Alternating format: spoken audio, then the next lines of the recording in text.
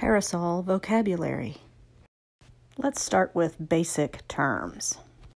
There are three essential components to a parasol: a canopy, a shaft or stick, and a handle.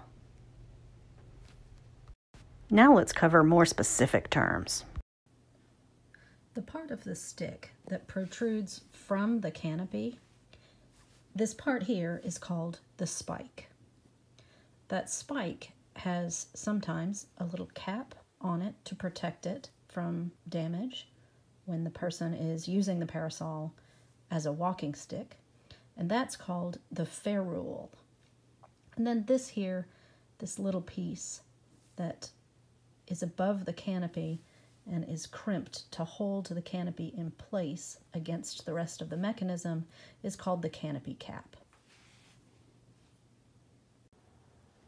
Now let's look under the canopy. This frame has 10 ribs, which are these long pieces that come out from a central hinged roundhouse. And in this case, you see this fabric rosette.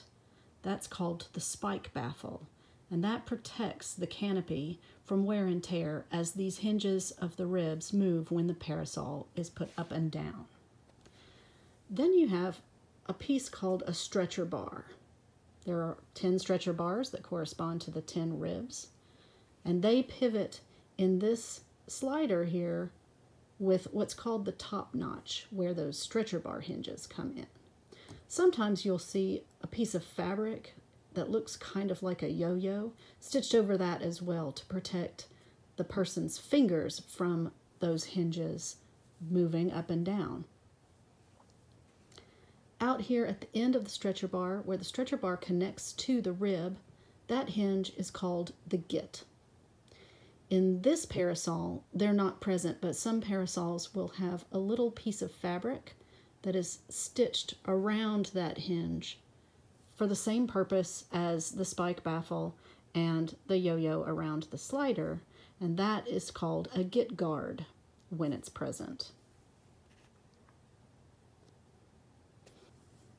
In this case, the slider is kept up so that the parasol canopy has the tension of the frame on it with this top spring, which when I push it in will allow the slider to move and the parasol to go down.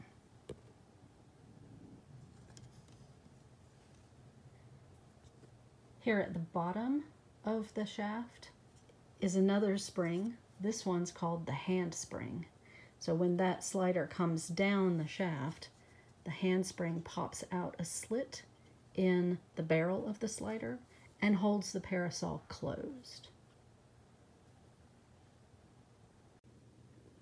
There's one last word to know, and that is where the parasol rib comes down, and there's this little end piece that's got a ball on it and a hole through which the canopy can be stitched. That's called the rib tip. Sometimes these are removable, separate parts, and sometimes they're integrated into each rib itself.